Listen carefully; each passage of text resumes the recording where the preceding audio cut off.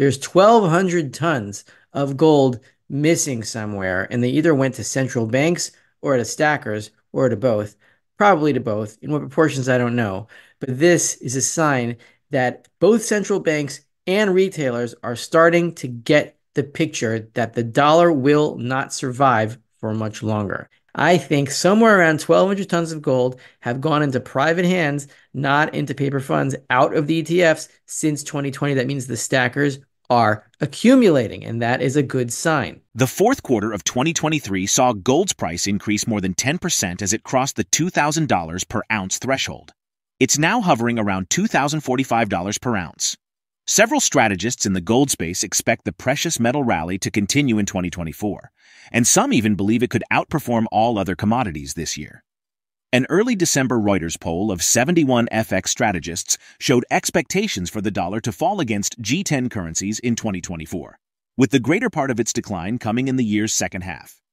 According to the analyst Rafi Farber, since 2020, around 1,200 tons have been unaccounted for, while dollar devaluation is imminent in 2024.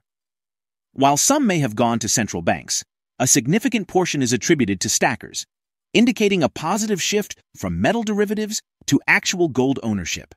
Globally, central banks continued to gobble up gold in November, adding another net 44 tons to their reserves, according to the most recent data compiled by the World Gold Council. Furthermore, Rafi stresses the significance of transparent gold holdings and questions historical regulations that favored gold ownership in jewelry over coins. Gold confiscation has happened several times in history, most notably in the United States in 1933, when President Franklin D. Roosevelt issued Executive Order 6102, which banned the hoarding of gold coin, bullion, and certificates within the continental U.S. He mentions that despite gold prices rising continuously, there's an ongoing decline in gold held in paper funds, especially in GLD and COMEX. Now we present the clips of Rafi Farber's insights from his recent video with Arcadia Economics.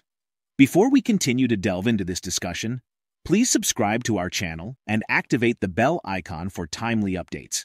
This is total gold holdings, total transparent gold holdings on a monthly chart. Transparent gold holdings means the amount of gold that are in transparent funds like GLD, like the COMEX, like anything that can be accounted for where we know the gold is, whether it's unallocated accounts or ETFs or holdings, let's say the Perth Mint or whatever it is that people might want to buy gold with. So this is that.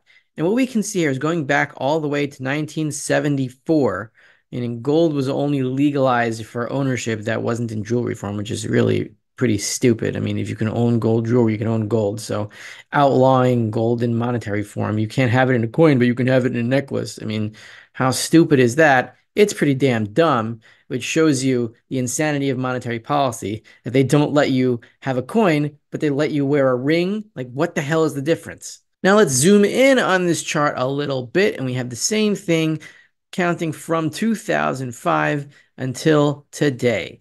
So this really is the first divergence ever. You can see here the two lines pretty much going in tandem proportionally to each other till we get to 2020 over here. And then at 2022, these lines diverge for good, and they have not reconverged since then. We have a discrepancy here, meaning the price of gold is going up, trending higher and higher and higher, which it will continue to do.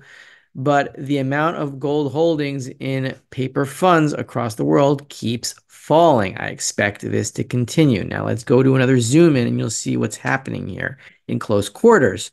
So somewhere around in this little box here, this little rectangle that I drew, somewhere around November 2022, gold really took off here from a bottom of, I think it was 1618. There was like a little triple bottom over here, and gold started to climb really quickly, but the paper funds did not store any more gold. So what it looks like is that paper interest or retail interest in gold funds started to die off over here and has been dying off ever since. Now, put this calculation on top. There's about 1,200 tons unaccounted for. And I calculated that by calculating the percentage of how much the gold price rose since this bottom over here until now, and calculating what an equivalent amount of gold would have to be if there was equivalent interest in the paper funds from then until now. And I calculated about 1,200 tons. So that means about 1,200 tons of gold should be in the paper funds, mostly GLD, somewhat COMEX, but they aren't.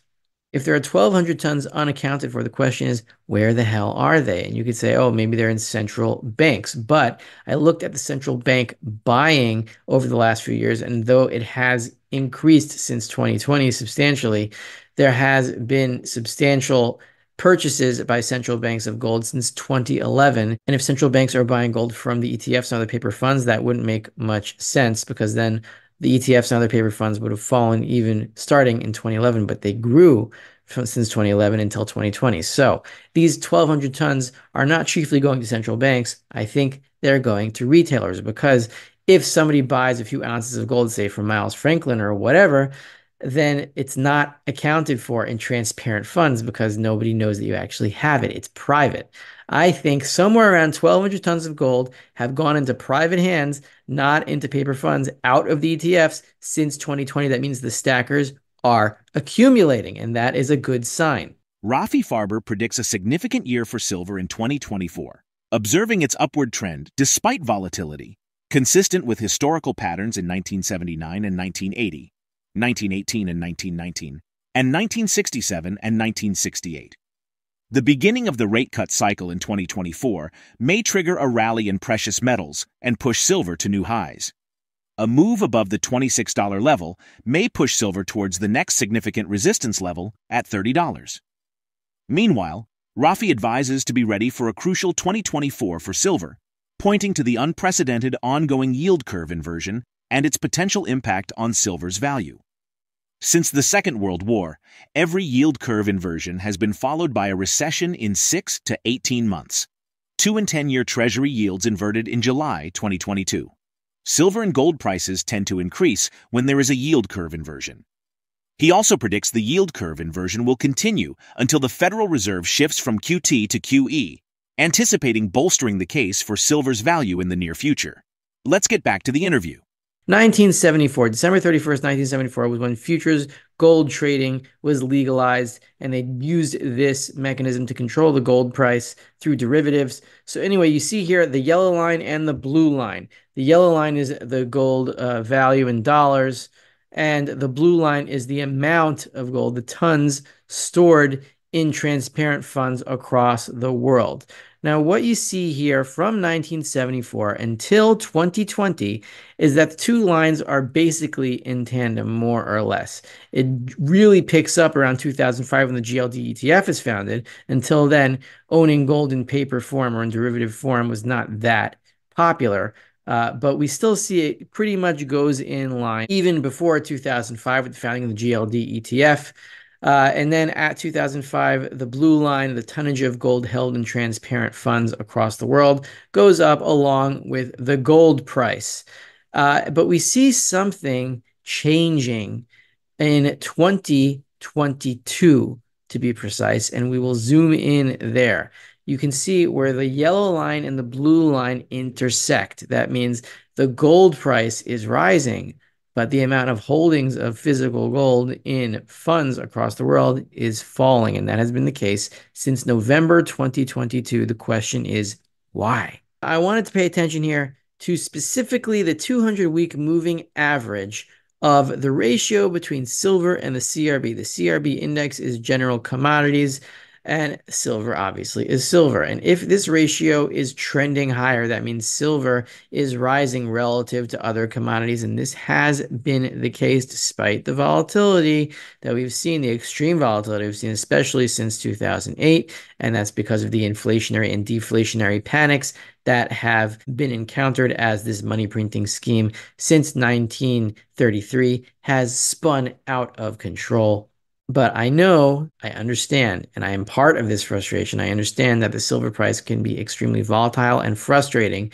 But if we just look at the 200-week moving average here, meaning the line of silver relative to other commodities, we see that inexorably the value of silver is rising relative to other commodities, and this means that the moneyness of silver is gradually being revealed. And we know silver's behavior, that moneyness, the monetary nature of silver gets revealed very quickly in only a matter of months, as we saw in 1979 to 1980, as we saw in 1918 to 1919, as we saw in 1967 to 1968. When it starts, it doesn't take longer than a year, which is why you should be ready now, because 2024 could be the year. Here is one reason why I say this.